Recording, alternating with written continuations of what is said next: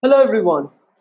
Welcome to another video of the B.Stat B.Math 2018 series, and in this video we'll be solving the sixth problem of the B.Stat B.Math 2018 question paper, and which says that you have three real numbers a greater than equals to b greater than equals to c, and which are positive.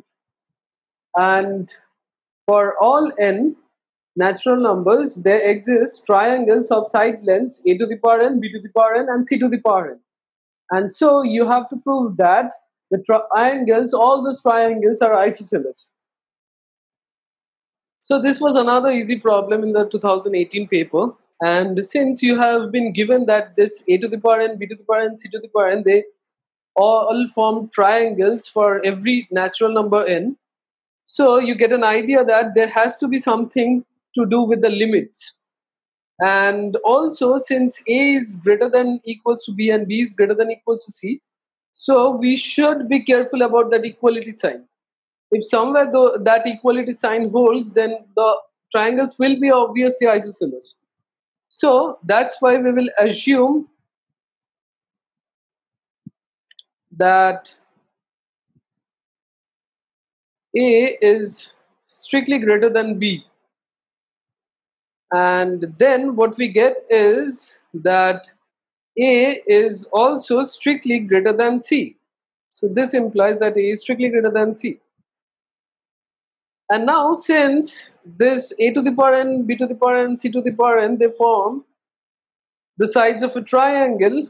So what we can have is that we know the sum of the two sides is greater than the third side. So a to the power n will be lesser than equals to b to the power n plus c to the power n.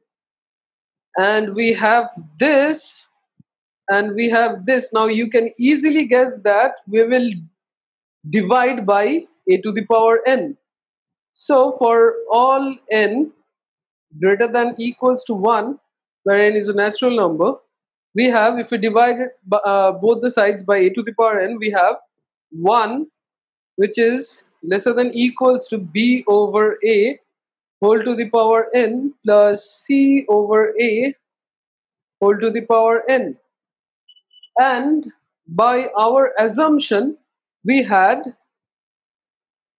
b over a which was strictly greater than 0 and as well as strictly lesser than 1, and similarly for c over a which was strictly greater than 0 and strictly lesser than 1 as well. And so what we have is that if we let our limit n tends to infinity, then b over a whole to the power n will be equals to limit n tends to infinity c over a whole to the power n, and they will both be equals to 0. So since b by a whole to the power n as well as c by a whole to the power n, they are both tending towards 0 when n is tending towards infinity. So when n is very, very large, so we get that 1 is lesser than equals to 0, and which is impossible. And so we have that a has to be equals to b, because a cannot be lesser than b, and we took that a was strictly greater than b, where we got a contradiction. And so this implies that a has to be equals to b. A cannot be lesser than b because by the given condition here. And now since we have a is equals to b, so this implies that a to the power n will be equals to b to the power n for all natural numbers n. And so what we have is that all those triangles with sides a to the power n, b to the power n, and c to the power n, they have two sides to be equal, that is a to the power n and b to the power n. And so we have proved that all such triangles will be isosceles.